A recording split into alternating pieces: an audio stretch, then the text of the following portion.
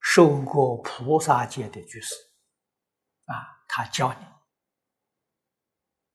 那我是个出家人，我学的佛法是跟在家居士学的，李炳南老居士，他是我的和尚我是跟他学的那么李老师这个净土呢，他是跟印光大师学的他是印光大师在家的学生他学得很好学得确确实实有很多出家人比不上他虽然形式上没有出家，他的生活比出家人还严格他日中一食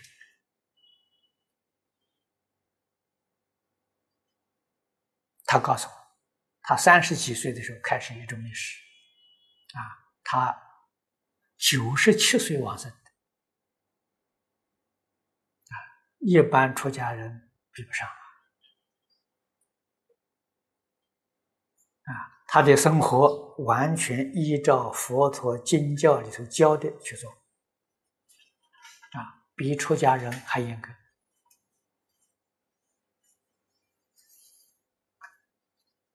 所以我们出家人可以跟在家人学，遇到这样的大德，那是菩萨了，那不是凡人了有没有例子呢？有，佛陀在世的时候，你看看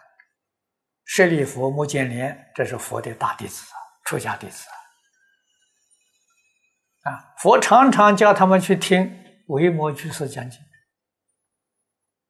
他们见维摩居士也是顶礼3拜，右绕3匝，跟见释迦牟尼佛礼节完全相同佛法是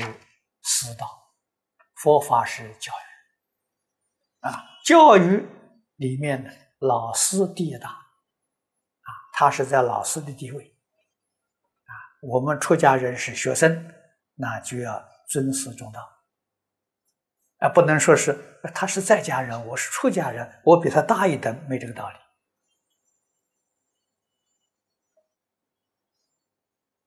这些都要懂不懂不行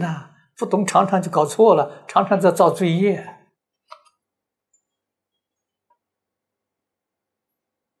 这一桩事情民国年间讲得最清楚，讲得最透彻的欧阳靖这民国初年他是杨仁山的学生都是在家的大德那个时候他办那个佛学院，支那内学院，出了不少人才。民国初年许许多多在家出家大德都是他那个佛学院培养出来他主持这个佛学院，他是在家居士说得很清楚很明白了佛法是师道，老师地大尊师重道这就是这个观经三福里面讲的孝养父母，奉事师长这个是佛法根本那么现在这些我们都没有学为什么要提倡弟子规弟子规就是这2句经文的落实慈心不杀，修十善业，这十善业道经的落实那我想我们这些基础教育没有接受过，所以在学佛的过程当中会遭遇许许多多困难许许多多的事情想错了，说错了，做错了自己不知道所以要从这个基本东西学起下面有个问题，就是女人能当方丈吗？在某年大年初一，名为祈福大会，在会上宣布他授予天命，从今开始象征性的剃度，将头发将发尾剪了少许我就是方丈，然后穿上方丈的袈裟，这个行吗？又称呢是几千年几千年观音难得降世在他身上，化度众生，尤其是超度直接上天，有可能吗？这是否入魔了？迷了许多70、80岁的公公婆婆来跪拜他，是罪过吗？害怕吗？现在有些人开始觉悟但害怕因为他说不听他的话会打入18层地狱，他报应问题好多搞得家庭不和，丈夫持刀砍佛堂的大门等等，该怎么办？老法师对于我作为修行者也好，朋友也好，应该怎样帮助他们？是开导他好，还是视而不见为好，免得造口业？六波罗蜜是否代表6位佛母？你要好好的学，你这个里面所说的全是外道佛门里面没有这些东西要多听经，要多学习这个问题很多，而且现在在国内在国外太多了就是《楞严经》里面所说的末法时期邪思说法如恒河沙遇到正法很不容易真的是福报说修行者是否需要经常闭关？闭关又代表什么？闭关是否足不出门，而在家可以做家务、打电话、见客人？何谓闭关？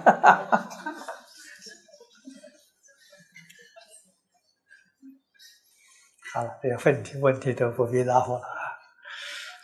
但是闭关的时候要跟说一说，这是常识。有一些出家人不懂这个道理那么我们初学佛也不知道总是这个听到闭关的法师都很羡慕所以我出家没多久，有一个居士，他有一栋别墅在山上平常很少去他就告诉我，法师你可以闭关住山了，我供养你。我去看了一看，很满意是个日本式的小别墅回头之后我就到台中去看老师把这个事情向老师报告老师笑笑，现在一出家一受戒闭关的人我听说有你也有这个机会很难得闭关是有条件的什么条件呢？你的道业已经成就了你已经到什么？到无学位了